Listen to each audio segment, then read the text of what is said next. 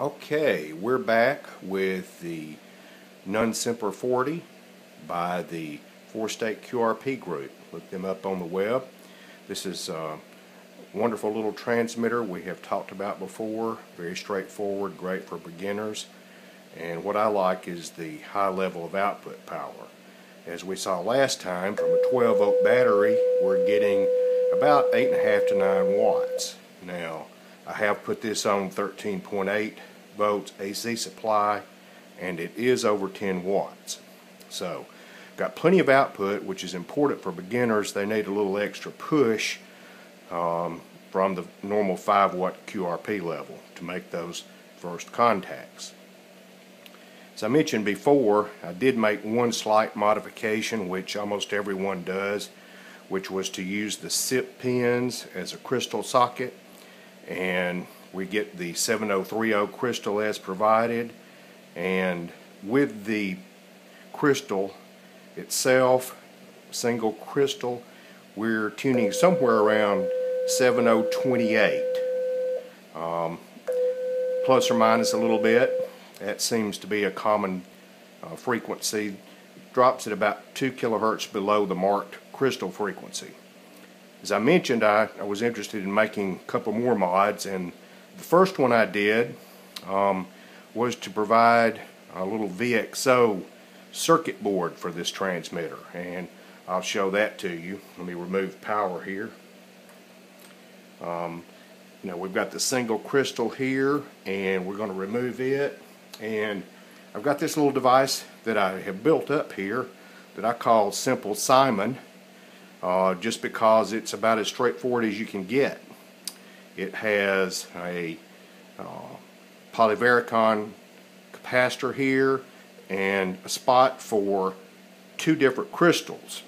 And we'll start by looking at this, and it plugs right into the board. As you can see, it's got SIP pins for feet and pins to plug into the socket.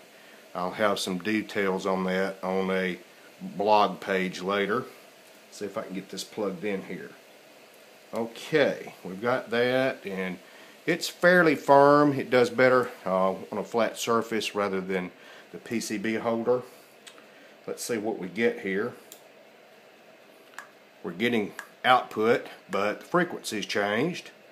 And let's see, I'm going to go to the low frequency. Okay, as you can see, it's pretty smooth tuning using the poly capacitor. Let's go see what our low end is. Low end is about, if you zero beat in the CW position, it's somewhere around 29.3, and we'll sweep it up and see what we get out of one crystal here.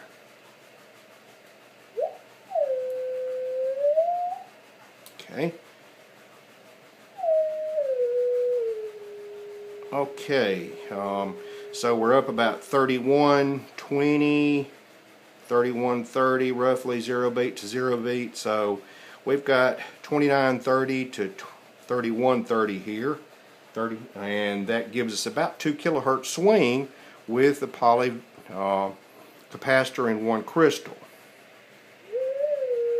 And as I said, it moves pretty smooth, surprisingly smooth.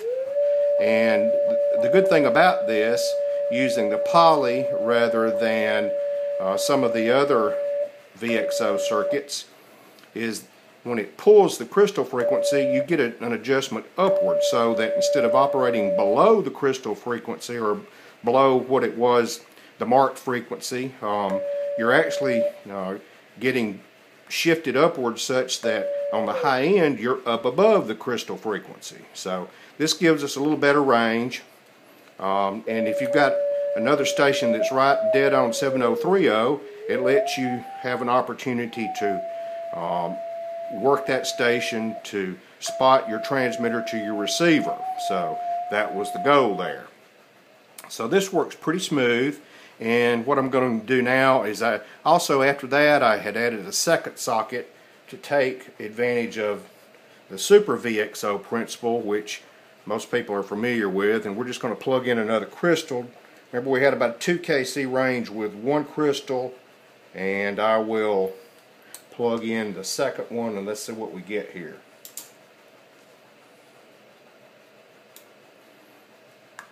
Okay, top end is shifted up now. Okay, we're up to about 32, whoops, power popped off. We'll be sure to get that clip on there a little more firm. Okay, about 3310 on the upper end. Let's tune down a little bit, see where we get. And I'll come back down with it.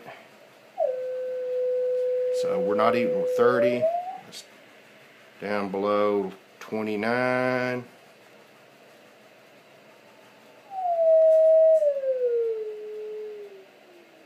$29.90, about $29.95 on the low end, so just below the marked frequency, up to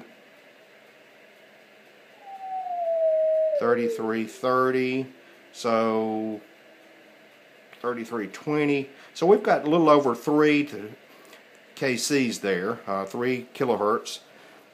Swing, which gives us a little better range, more tuning around with the two crystals. And that's about it. And like I said, it's pretty straightforward, just one capacitor and a socket. And this little board is a cut down board from one of the little modules from Radio Shack, and a bunch of SIP pins. And I think that this will work pretty well for us and gives us a little better operating range. Also, there's extra space on this board for a couple of other mods that I have in mind.